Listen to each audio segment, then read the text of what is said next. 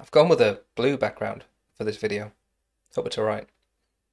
Let's talk about mobile threat defense, or specifically Microsoft Defender for Endpoint for mobile devices. It's almost certain that an organization will apply threat protection features like antivirus and anti-malware to their Windows device estate. Windows even had anti-malware built in called Windows Defender. But many organizations don't provide that same protection to mobile devices. While mobile devices are normally part of a closed app ecosystem, so they're protected in some way, they're still vulnerable to web-based threats and even SMS-based attacks. They still need to be protected. With mobile threat defense, and specifically Defender for Endpoint, we can protect mobile devices from threats. It's able to report on the compliance and threat level of the devices themselves so that you can make decisions around what the device can access. Even better, it doesn't require the device to be enrolled into Intune. It works great on enrolled and unenrolled devices. There are just a couple of steps to get started, so we're going to connect Intune to Defender for Endpoint, onboard devices to Defender for Endpoint, and then configure app protect policies to leverage compliance information. Let's jump in. So we're just going to start out at security.microsoft.com and get to the security portal. From here we just need to close the pop-ups, close all the tours and get straight into it. We'll just click on Endpoints and then Device Inventory, and that'll kick off the onboarding that we need to go through. We're going to read through what this says and then choose Get Started. This is really just going to guide us through a very simple setup process. We need to type the name of a user who's going to be the admin. In this case it's me.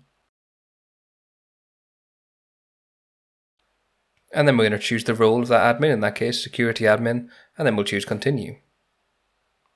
From here we need to specify a recipient for alert and notification around vulnerabilities. So we'll choose my email address and then specify that I want notifications around alerts and vulnerabilities.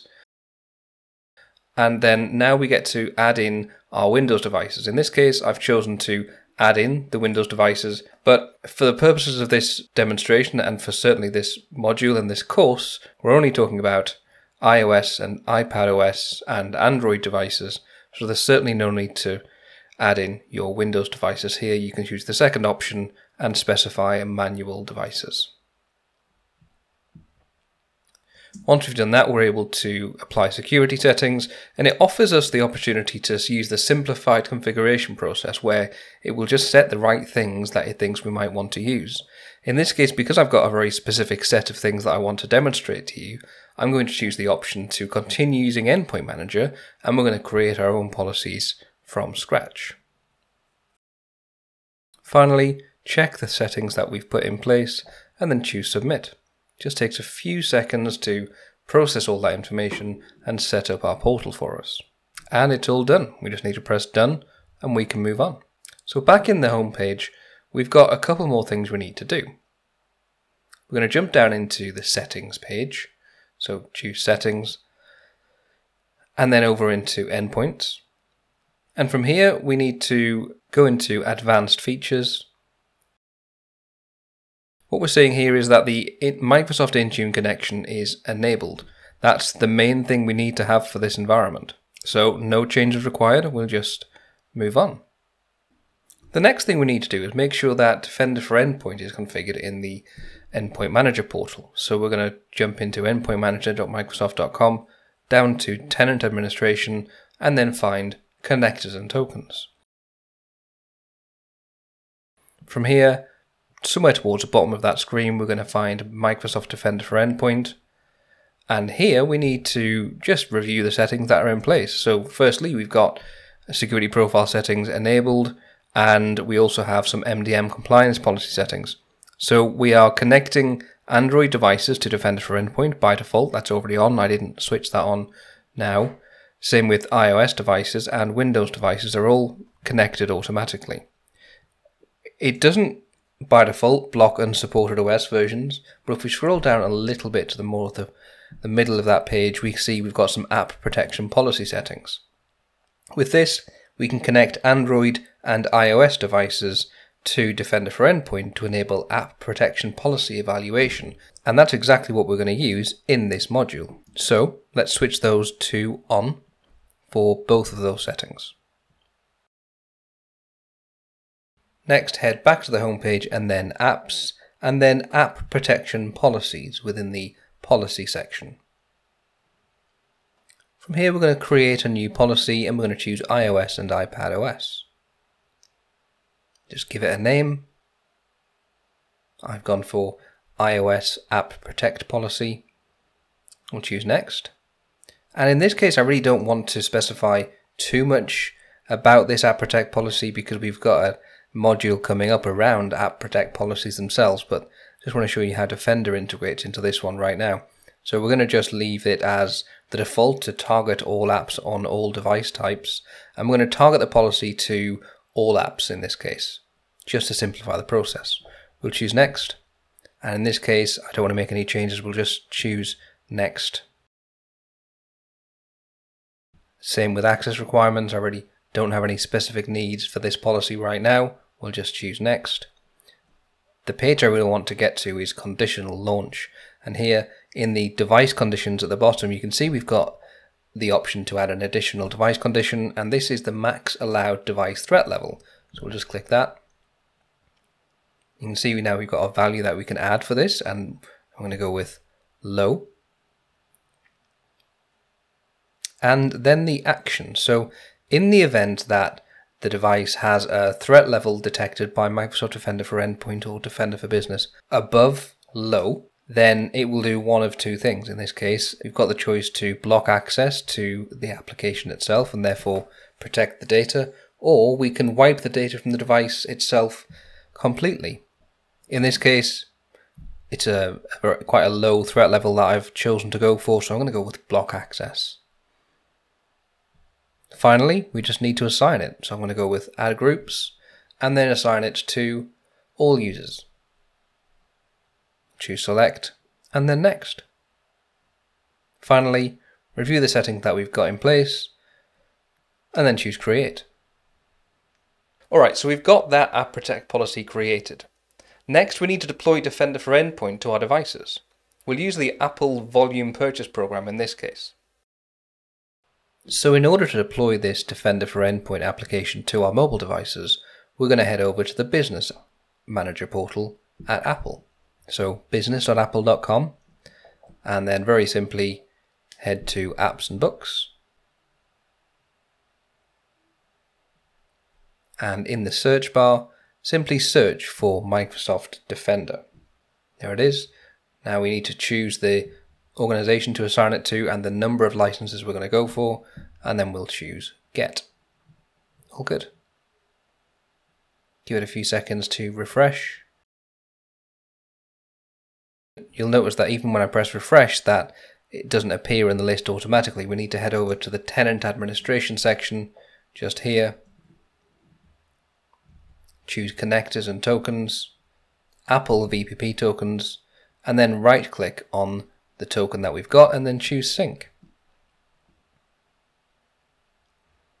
Once that's kicked off, it really is a very quick process to synchronize those applications. So back over to Apps, back into iOS and iPadOS, and you'll see that the Microsoft Defender app is ready to go. Just a case of deploying that to our devices. So straight into Properties,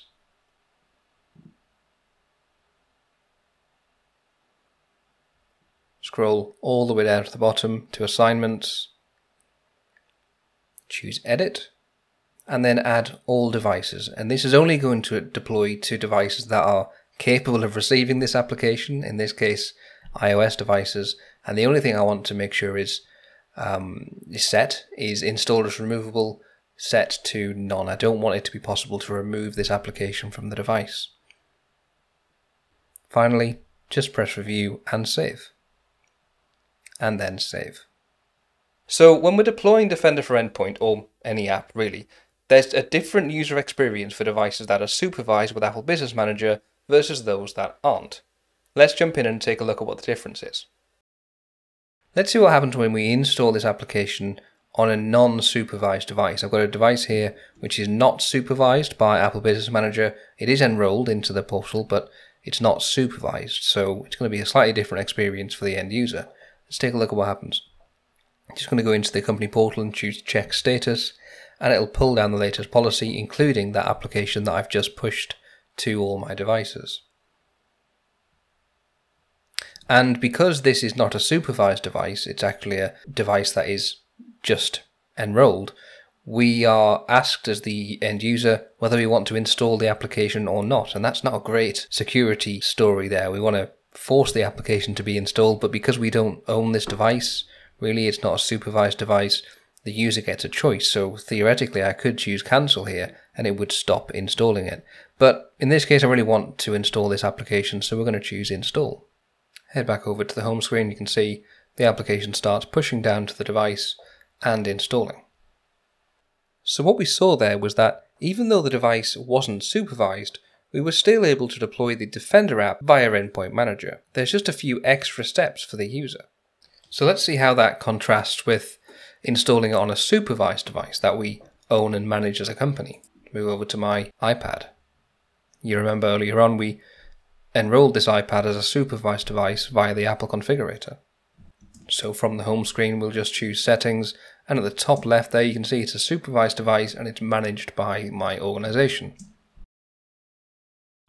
Back over to the home screen we'll choose company portal, devices, and then check status just to get this device synchronizing and pulling down that policy that we had. Just give that a few seconds to synchronize. Head back over to the home screen. As you can see, the application just appears on the screen and starts to install and load. No questions for the end user. So in this case right now, I'm just going to tap into MS Defender there and see what options we get when we load this up. So we get to sign in, so I'll just tap my name. And we need to agree to the terms of use, so we'll just tap that and then choose agree. And now we have to set up a VPN. In this case, we're asked and told what a VPN is, and in this case it's a local loopback VPN, so it's not like a traditional virtual private network that would be used to tunnel your traffic into a corporate organization.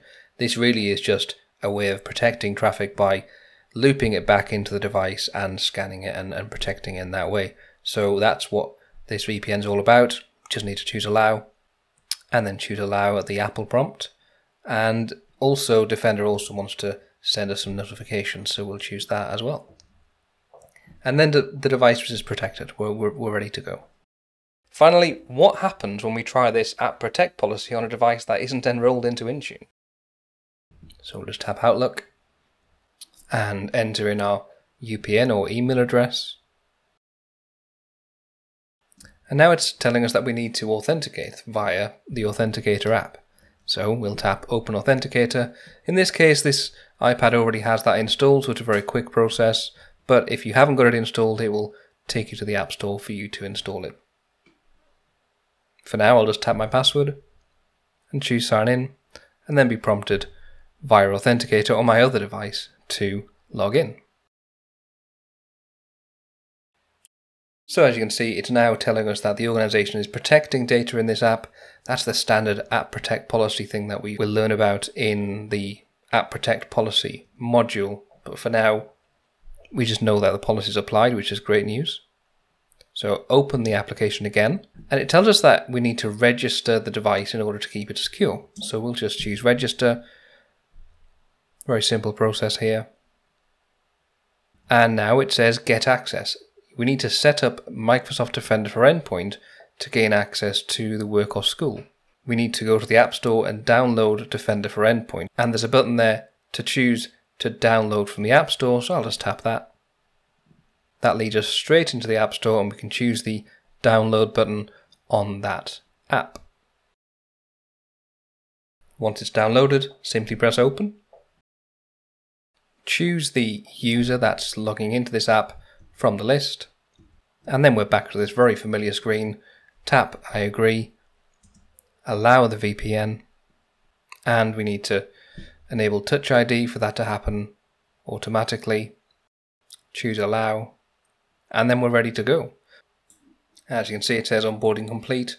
Return to the app and recheck status, so return to Outlook, and then tap recheck status.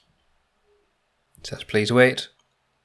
And that familiar screen, your IT administrator is helping you protect work or school data in this app.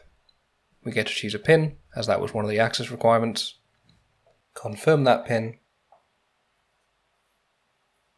And finally, we're asked if we want to enable notifications. This is Outlook, so sounds ideal to enable notifications to me. And we're all done. So there we go. App Protect policies enforcing mobile threat defense before users can access data. Why aren't you doing that yet?